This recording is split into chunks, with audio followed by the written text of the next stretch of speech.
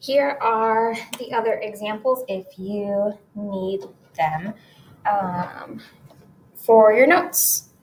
So we are doing systems of equations by substitution. So we are solving one equation for the variable, substituting it into the second equation, solving for that variable, and then substituting that answer into either one of the original equations to find the other variable, and then finally we are checking our answer.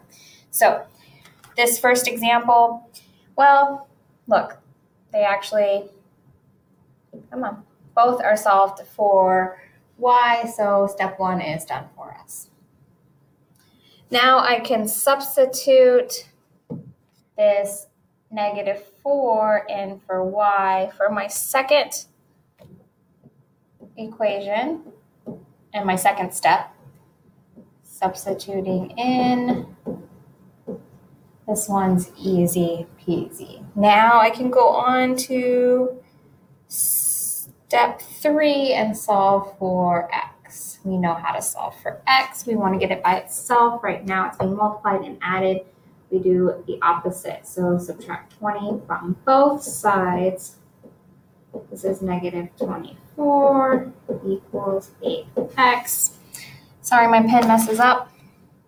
And then I need to divide both sides by 8. Both sides, -3 equals x. All right. What was our next step?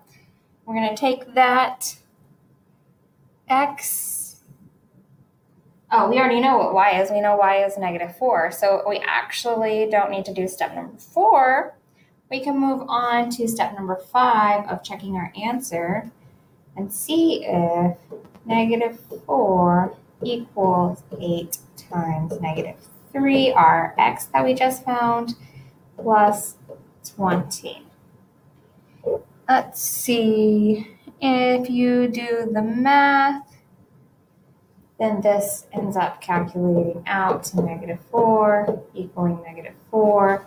This checks out. So how you're going to write your answer depends, but most likely, remember I was talking about the graph up here. So we have an instance where it meets at one point of x equaling being there -3 and our y being at -4. So these two equations meet at -3, -4. Okay, let's move on. Step 1, problem 2, step 1, solve one equation for a variable. Well, they're both solved for y, so step 1 is again done for us. So let's move on to step 2. I don't know if you guys like me changing my pen, but I do. So step 2, I am going to plug this whole equation in for y. So -3x minus 4 equals -4x minus 7. Now I only have one variable, and I can solve for that variable. Need to get it on one side by itself. Easiest way of doing that. Let's do this. Let's add 4x to both sides. Get it on this other side. Add 4x. That leaves -3 plus 4x leaves us with x minus 4 equals -7. Now I need to add 4 to both sides. X equals -3. All right. That was step number 3. Let's go on to step number 4, which we're going to take this x of -3 and plug it into one of our original equations. So one of these up here. So I'm going to do that step right here just because I don't have any room down there. So y equals -3, that's a negative, times, replacing my x or substituting my x in for -3 minus 4. Do the math. Y equals 5. Fifth, final important step.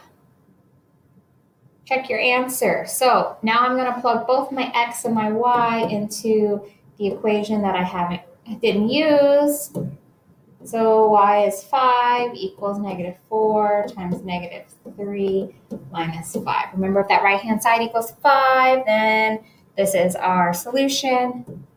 It does. 5 equals 5, so everything checks out. So our answer. What color haven't we used? Our answer here is the point -3, 5. This is what we're looking for. Here, this is what we were looking for. All right. Those other examples on the back. This is on, oh, that wasn't cool. This is on the notes video. So we've already done that one. Looking at this one, step 1 is solving one of your equations for one of your variables. Look, y is already over by itself, so it's already solved for y. So I can move on to step number 2. Oh man, I forgot to change my pen color. Pen color. Okay, step 2, I'm going to plug this entire equation in for y. So I leave everything else. 7x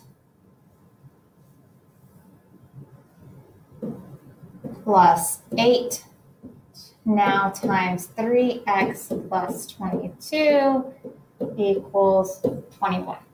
I'm going to solve for x.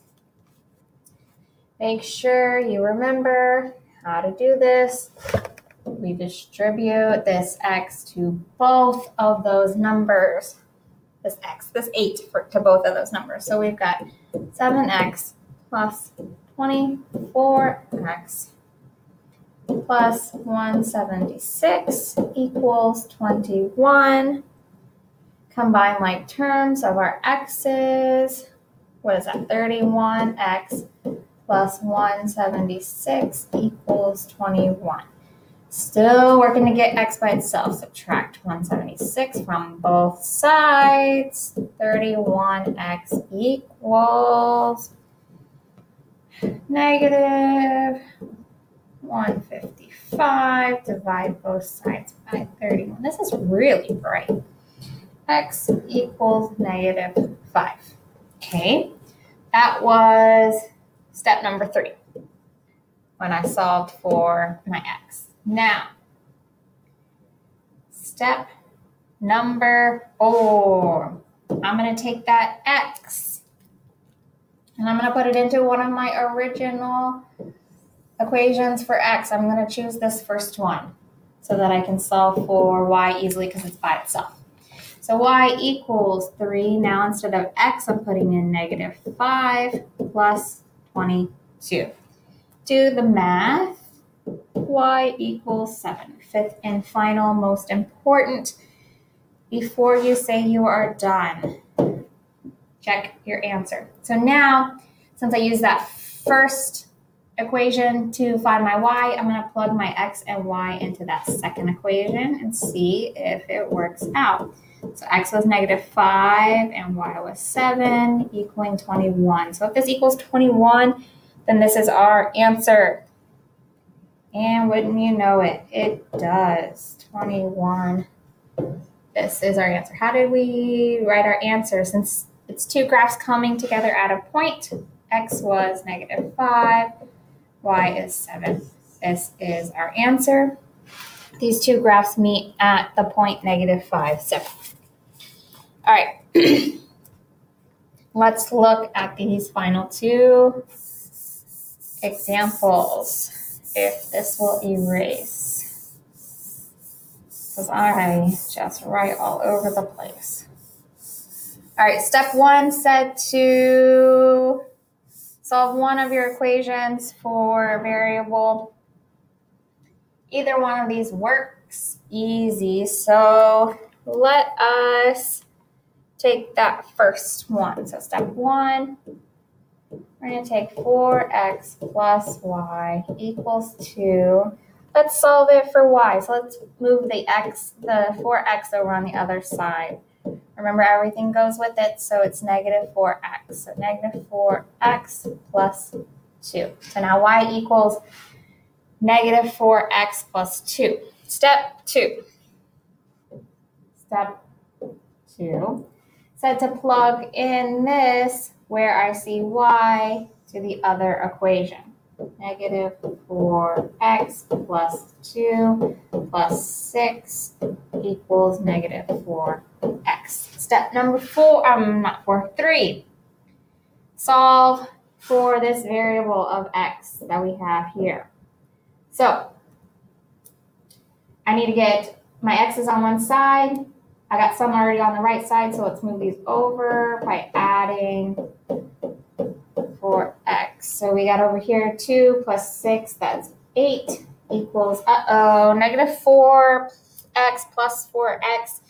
Those just cancel out, and now I have 0. 8 equals 0. Is that right? 8 equals 0. 8 equals 0. No, we didn't do anything wrong. 8 does not equal 0. And when we get down to here and our x and y have dropped out, or our x has dropped out of our equation, whatever variable we were trying to solve for, if it's dropped out, like meaning it's 0 now, and those two numbers do not equal each other, then you are dealing with parallel lines. And remember, parallel lines never meet, so there is no solution. And that is our answer.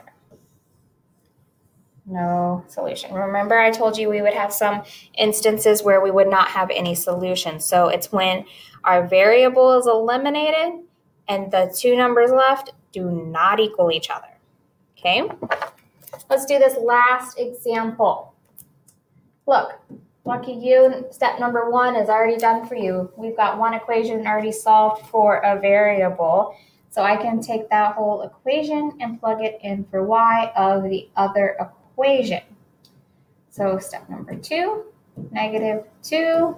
Now instead of y, I'm plugging in that full equation equals 4x minus 6.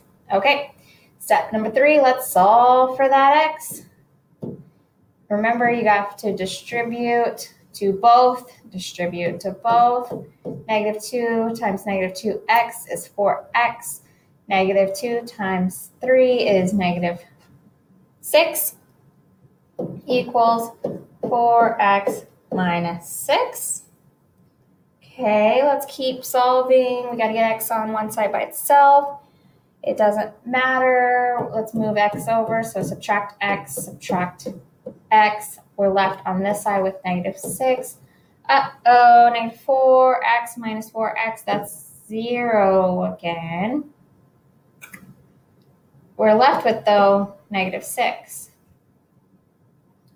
So it's kind of like this last problem we did, but instead of not equaling, they equal this time. Again, we didn't do anything wrong. They do equal each other. When our variable drops out and they equal each other, then that means we're dealing with this same line.